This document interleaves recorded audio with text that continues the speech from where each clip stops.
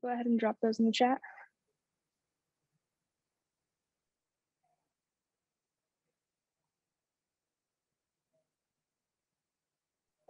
All right, we'll start with Brent Wagner. Hi, Amy. I guess in the earlier, the last game against Minnesota, your inside players didn't give you what you wanted. Did you kind of challenge them more with this matchup against Minnesota to give you that inside outside that you need? Yeah, Brent, the first time we played Minnesota, we gave up 15 3-pointers. The second time we gave up 32 points in the paint. And so that was something that we talked about as just that we're going to have to put together a balanced game and balanced effort. We're going to have to defend them at the 3-point line and do a much better job defensively, but also really taking advantage and pounding it and having a post presence and being able to produce paint touches and points in the paint throughout the ball game. And I thought Kate and Izzy did a nice job of that. Even Bella, when she came in, kind of just gave us a little spark here or there. And you know, I just thought it was important for our game plan today. All right, we'll go to Derek Peterson.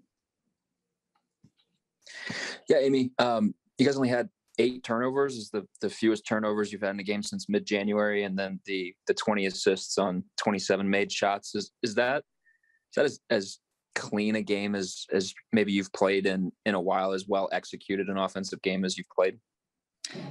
Yeah, I mean, I'm proud of that. I think, you know, I didn't realize it was the least amount of turnovers that we had, but against a team like Minnesota, who I feel like the first 2 times we played them, they really kind of took us out of what we wanted to do offensively with their pressure and just really kind of getting up. And I thought, you know, things were fairly physical today, and for us to come out of there with just 8 turnovers, and 20 assists is probably more important. You know, the way we shared the basketball and kind of made the extra pass, and it paid off for us today. Abby Barmore. Congratulations, Amy. So in the second quarter, you guys outscored Minnesota 22-10. What was working at that point, and how important was that for you guys to able to get that win despite fourth quarter surge from them? Yeah, I think that second quarter was huge. I think really kind of if you tap back into the very tail end of the first quarter, I thought Kendall Coley really sparked us with a huge 3. We had, I think, an 18-3 run somewhere there from the end of the first into the second quarter. I thought we got big sparks from our bench. You know, Whit Brown made a beautiful backdoor pass to Sam Hybe and kind of freed her up for an easy bump off the glass layup. And Kendall Coley hit a couple threes in that stretch. And I just thought we got great production from our bench during. All right, we'll go back to Brent. Yeah, just how's everybody feeling? I mean, you haven't won at the Big Ten tournament for a while, and it's kind of a weird year. Just what's the reaction? How's everybody feeling about this game? Yeah,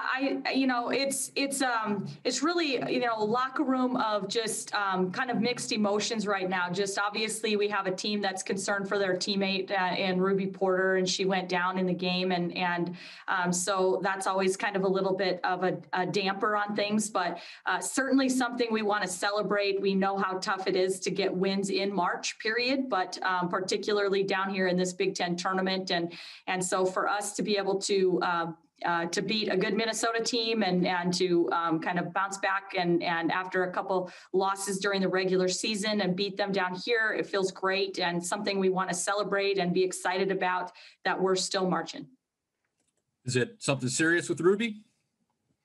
I don't know yet, and so we'll hope to find out soon how serious it is. All right, back to Derek. Yeah, I was going to ask about kind of what changes if Ruby's not in the lineup for you guys tomorrow. Do you think you go back to Izzy at the 3, you move Bella to the 4 and kind of go that route? Or what kind of challenges does having to adjust your lineup right before you play Maryland pose? Yeah, Derek, I think that's the thing that this season has really prepared us for. And, we've had to adjust so much throughout this year. We lost Ruby to an ankle earlier in the season. We've had to shuffle lineups. We've had to play big lineups. We've had to play small lineups. And I think that's what we've been preparing for. And, I think that whether or not we are leaning on our guard reserves to step in and help us out there, or if it's going to be, going to a bigger lineup and playing Izzy some minutes there, I think the good news is that we're prepared for all of those scenarios. All right, any last minute questions? All right, that'll wrap it up. Thanks, Coach. Thank you. We'll have Sam Hyvee here in a couple moments.